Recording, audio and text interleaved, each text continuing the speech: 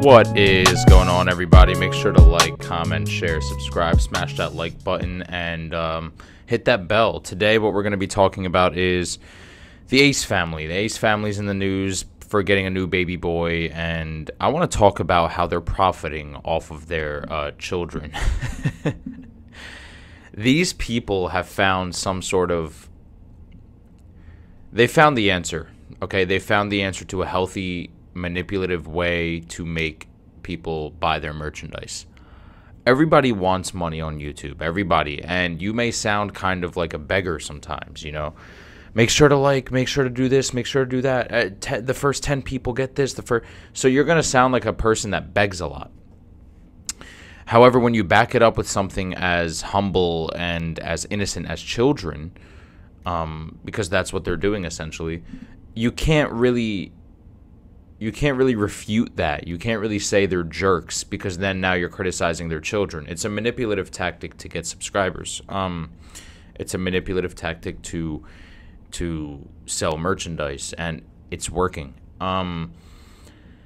They got a new baby boy, and they've put about 4 videos out about this baby boy, and each one got 10 million views. They probably made about $15,000 off each of those videos. So you might tell me, dude, Ali, they're just doing it because that's their channel. It's the Ace family. I mean, they're just posting about their life. It's okay. Fine, I'll give you that. But when they're siblings who also have YouTube channels, who also profit off of their own children, who none of them are married, by the way. These people are all in their 20s. They're dating. They're popping out children for views and money. But let's not talk about that. That's not here nor there. Are also using their son for views.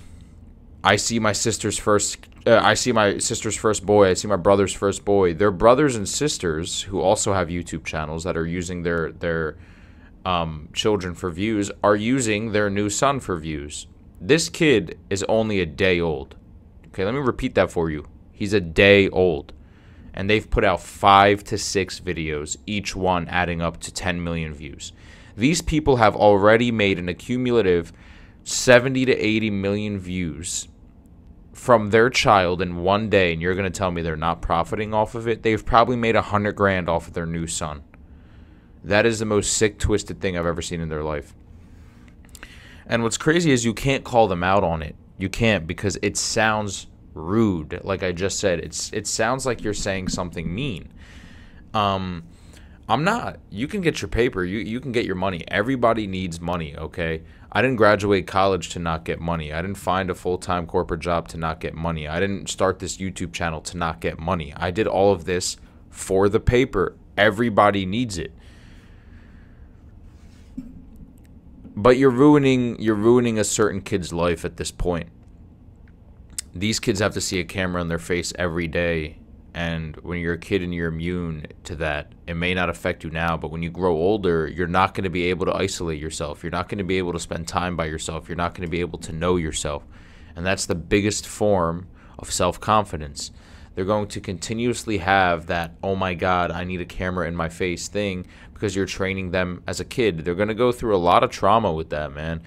I know a lot of people are calling me nuts, man. Like, dude, a one-day-old baby, it's not that big of a deal. Calm down. That's fine. I get it. I know I sound dramatic right now. It sounds crazy, but they're using their children for views, and it's like they're conditioning their children. It's like they're conditioning their children psychologically to like be really nice in front of the camera, so that way they can gain more money. It's just sick, man. Anyway, tell me what you guys think. Make sure to like, comment, share, subscribe. I personally don't like this family. Really shady, and they're proving it every day to me. And this just proved it even more. And I'll see you guys next time. Peace out.